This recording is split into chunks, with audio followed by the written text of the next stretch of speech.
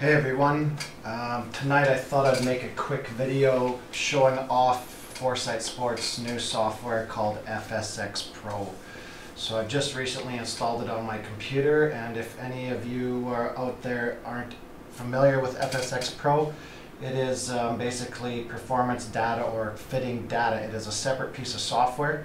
It is free software from Foresight Sports if you are an owner of the FSX 2020 software bundle. So if you're already an owner of FSX 2020, you can go to the Foresight Sports website right now today and download and install FSX Pro. So basically I have it installed right now, and we'll open it up and we'll take a quick look at the new software. So as of today, the release date, the software is only available for PC, and by February 10th it should be available for iOS. Just a note for everyone, this will not work on Mac. At this point in time, there's no software that's going to be developed for Mac. It's PC and iOS. iOS should be released on February the 10th. And also the current software that we're talking about today, FSX Pro, is available today, February 3rd. Earlier today it came out. It's available for GC Hawk and GC Quad, and GC2 will be added at the same time as iOS on February the 10th. So on a quick look, this is the page that it opens up into immediately, and when you first install the software, obviously I already have, the first thing when you click on the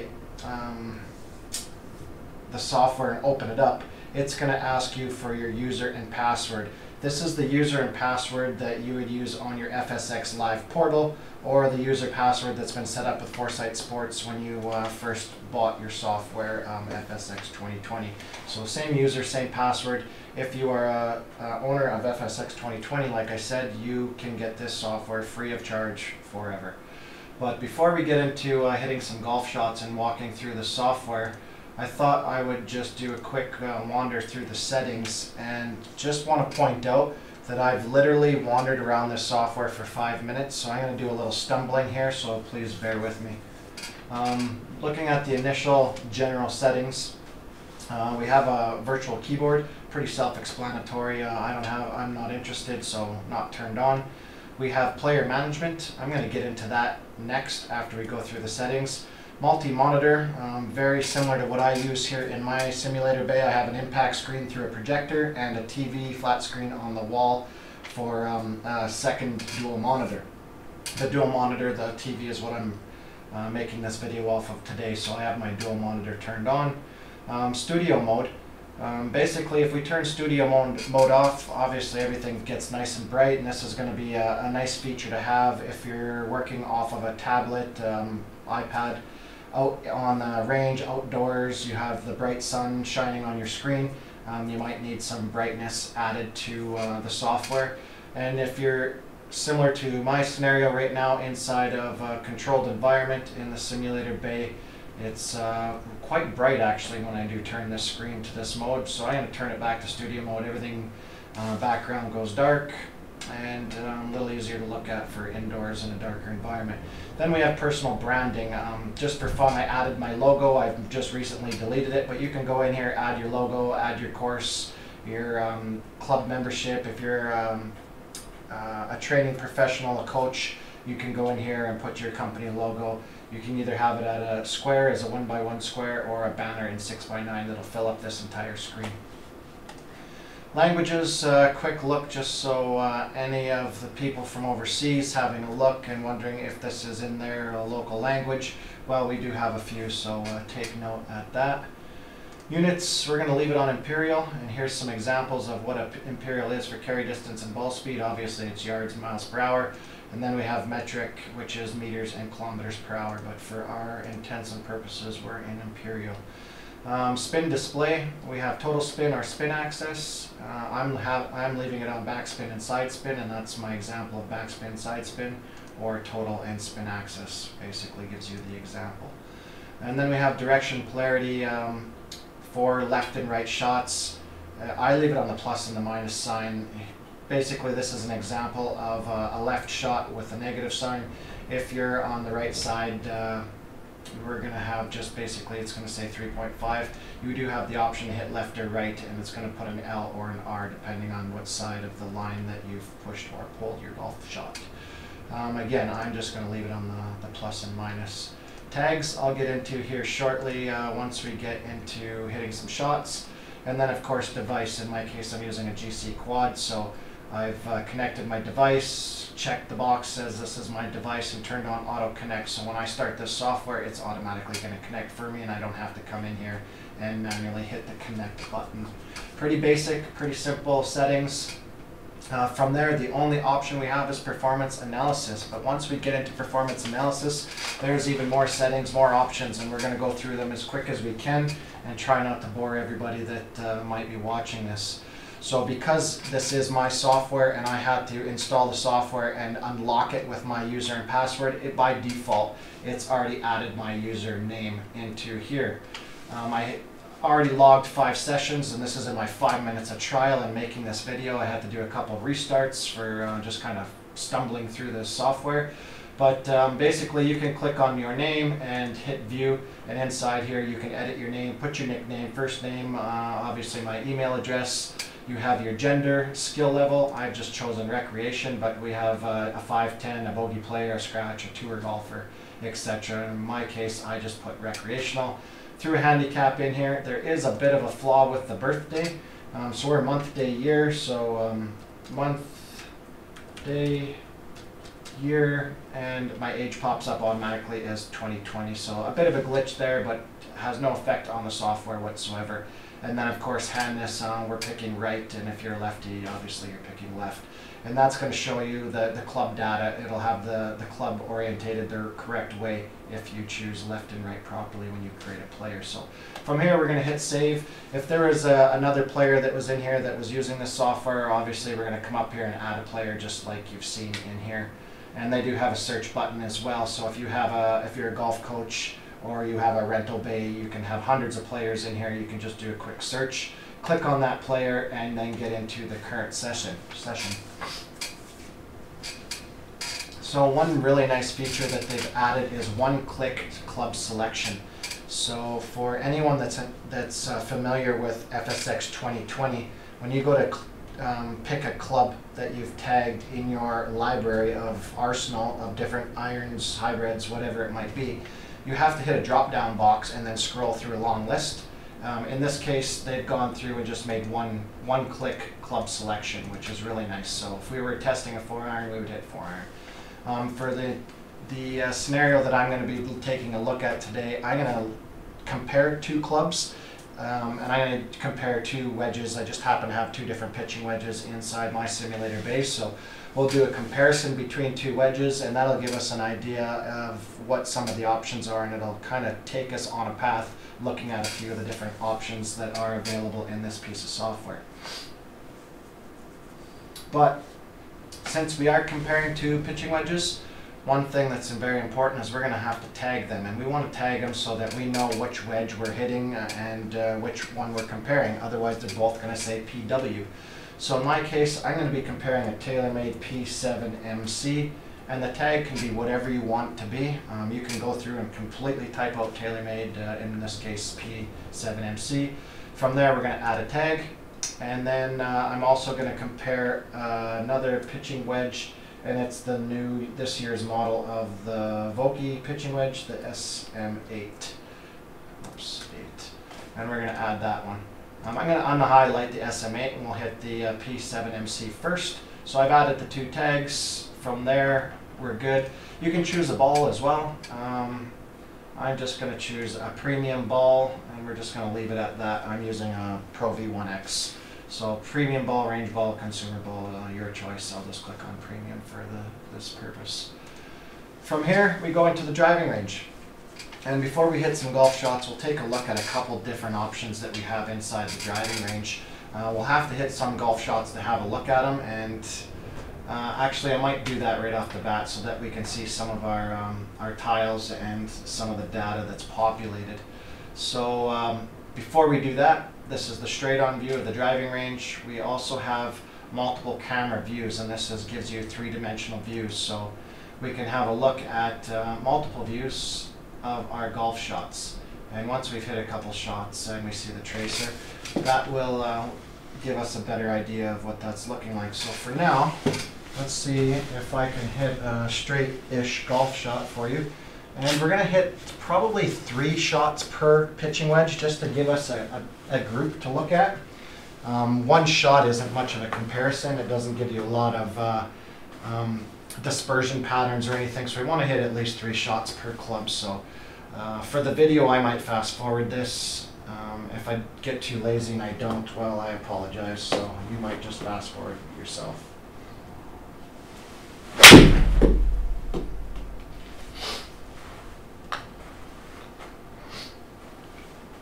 So I hit a bit of a draw there.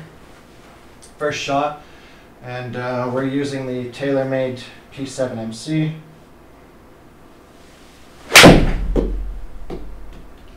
Little push.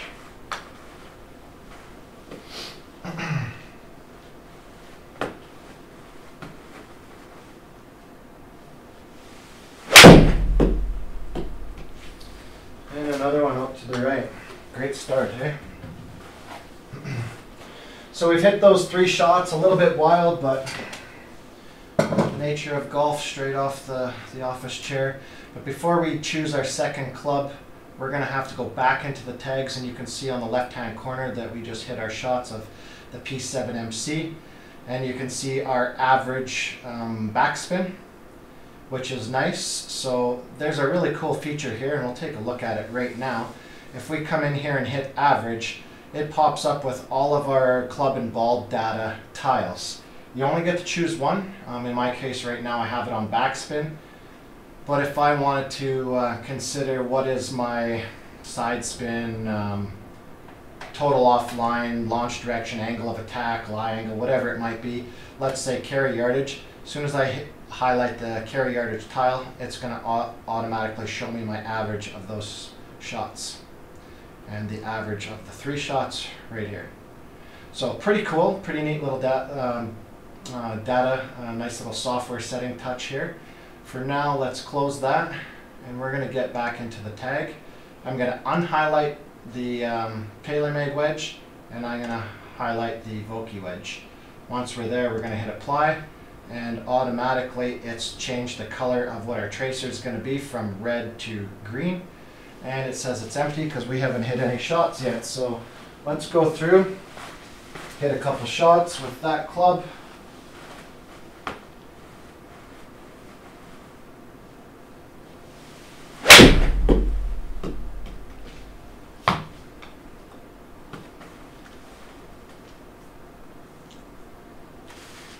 There's one.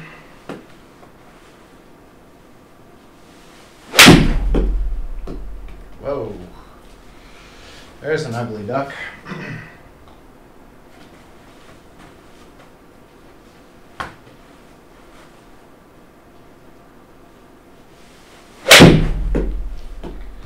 There's the 3. So that one was a little fat. I apologize, I come straight off the office chair and hit some ugly shots for you guys, but the point is the software, so we're going to have a look, and you can see that we've got our 3 shots for the Vokey wedge and the 3 shots for our TaylorMade wedge. Total average 130. I typically carry my pitching wedge about 140, so just not in a warm-up state. But we got our total averages here. Again, we can click whatever options we want out of the particular tiles here, and we can just say what is our angle of attack average. And it'll go through and show us the angle of attack for each shot, and then the average between those 3 shots per golf club. So we'll get out of that. The tiles at the bottom of the screen, they've made it very user-friendly. So I've just left this, it's almost stock standard from installing the software. I did add a couple extra tiles. But basically what you get as an option is, here's all the tiles that are currently selected at the bottom of our screen. You can come in here and remove some of the tiles, kind of shorten it up so that it's a little easier, and maybe you're only focused on, I don't know, ball speed, club speed, efficiency, basically what I have here, some carry distance.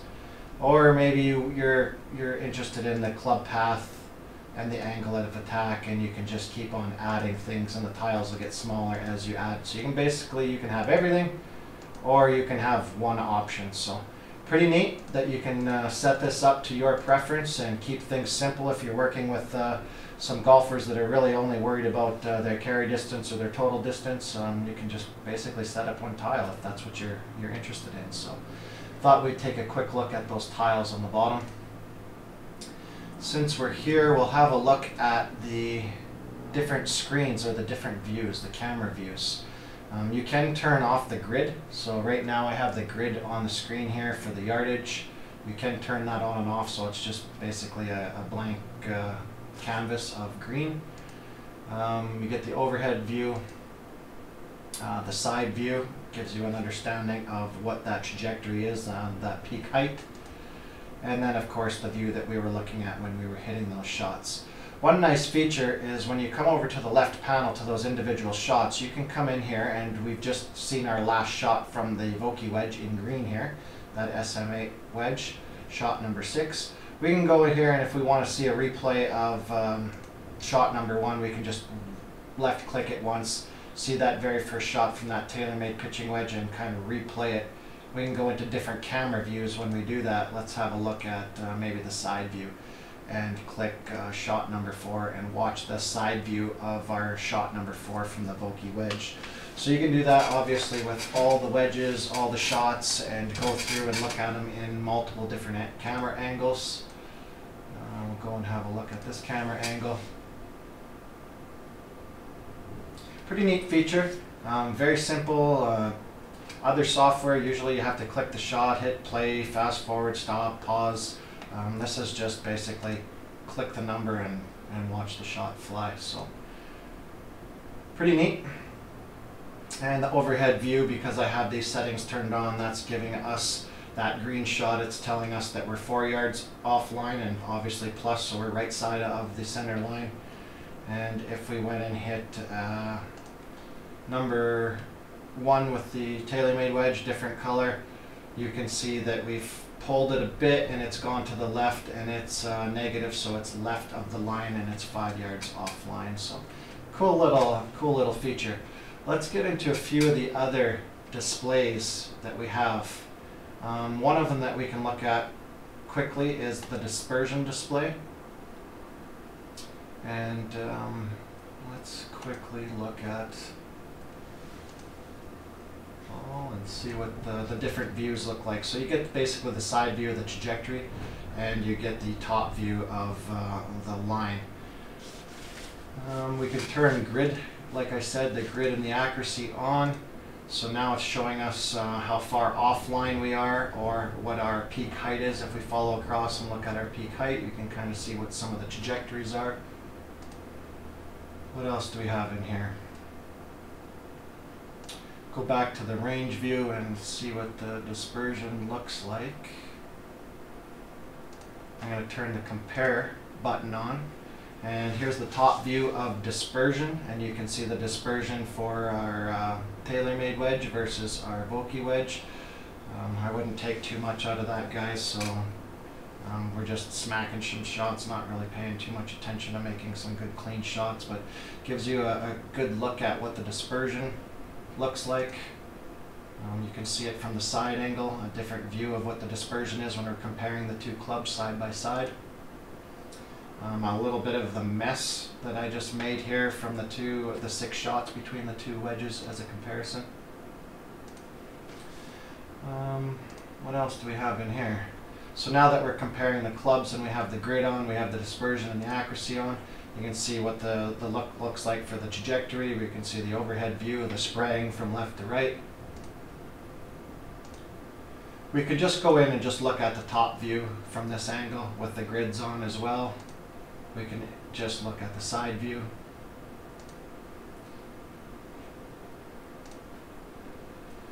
The other feature that we have here is the table. The table is the same as a table that you guys have seen on the FSX software, the 2020 version software.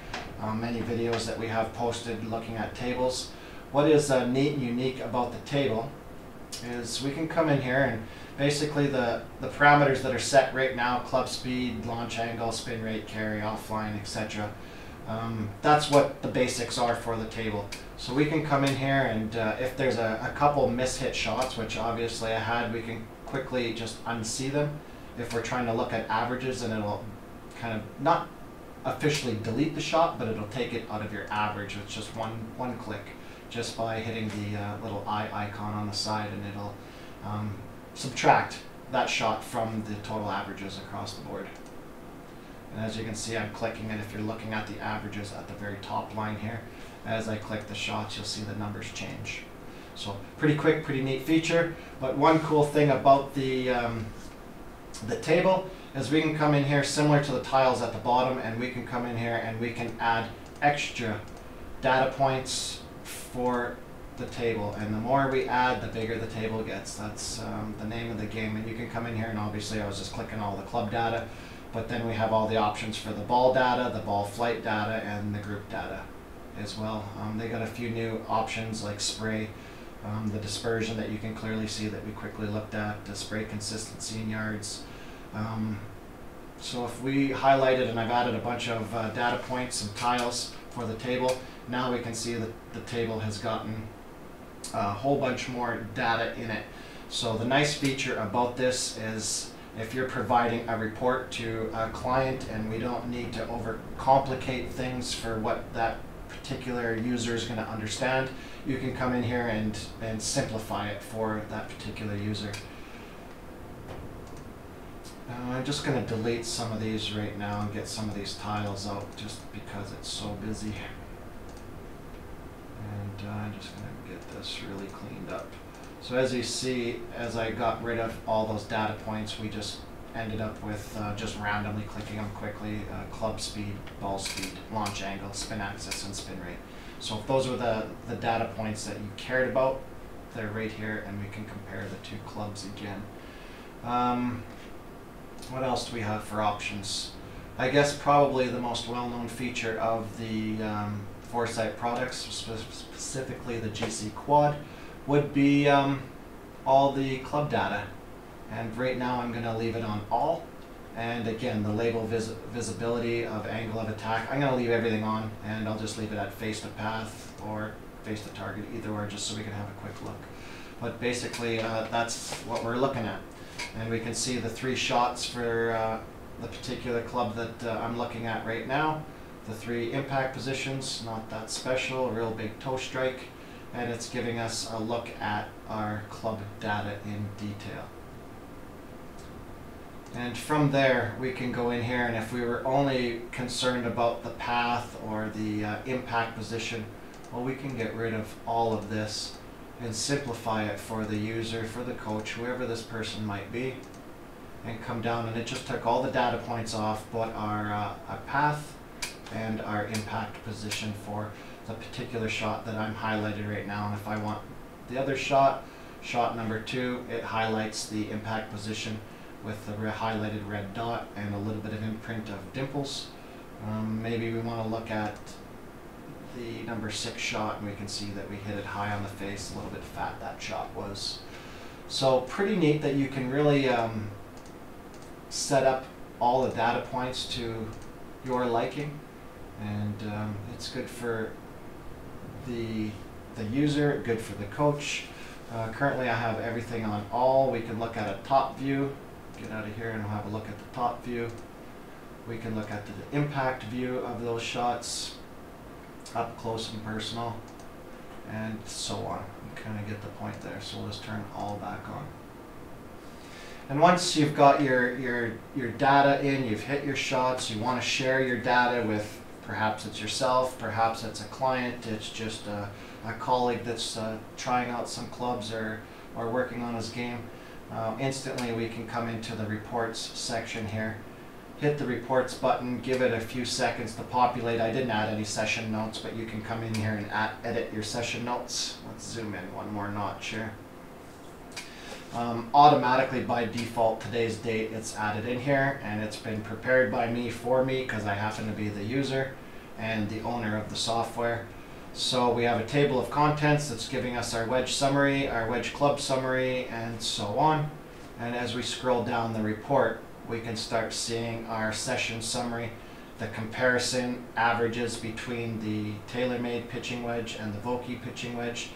You can see that nice, clean, displayed average. So in this case, if we were trying right now, if we were only worried about which one gives me more ball speed, which one's going to produce, what do I got in here? Carry the furthest carry, if that was what our concern was. Well, obviously we can quickly look between the two clubs, compare them both and go, well, the TaylorMade is giving me more carry and obviously more ball speed.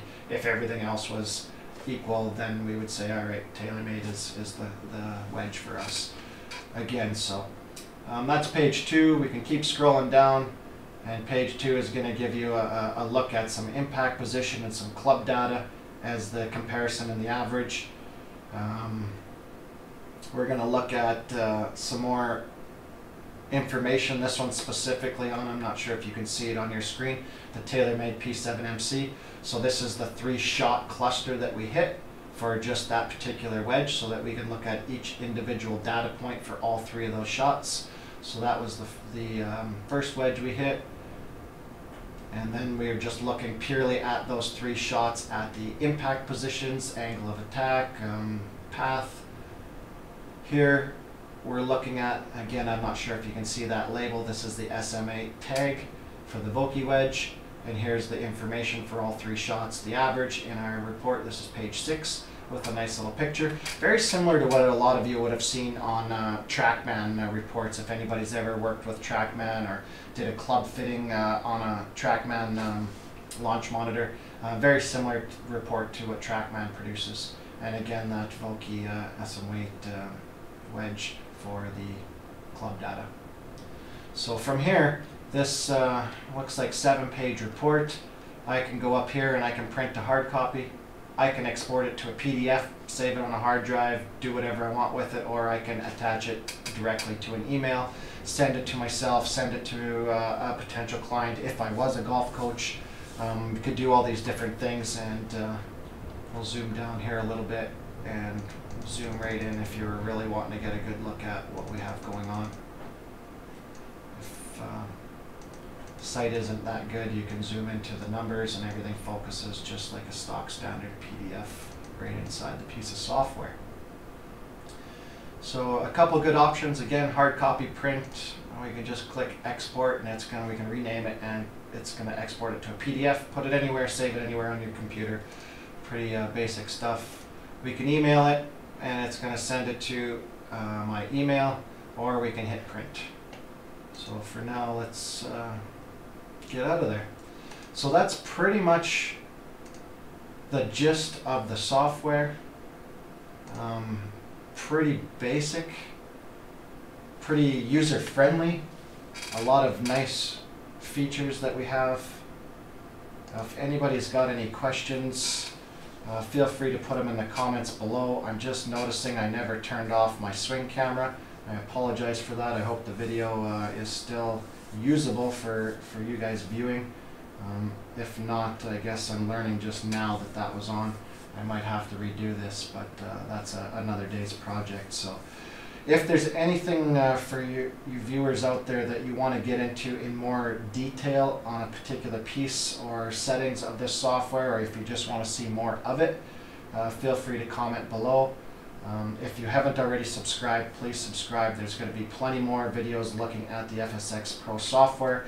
When I get a chance, possibly this weekend, I might do a gapping session or something like that with this particular software, just to give you a good look at some of the other features or different things that we can use this software for. So keep in mind, it is free from Foresight Sports. Thanks a bunch, Foresight Sports. Look forward to getting familiar with this software and using it. And for all you users out there that are looking for the GC2 version of this or the iOS version, that's going to be released February 10th. Anyway, thanks for sticking in there for the long video that it was. Thanks for watching, and we'll see you next time.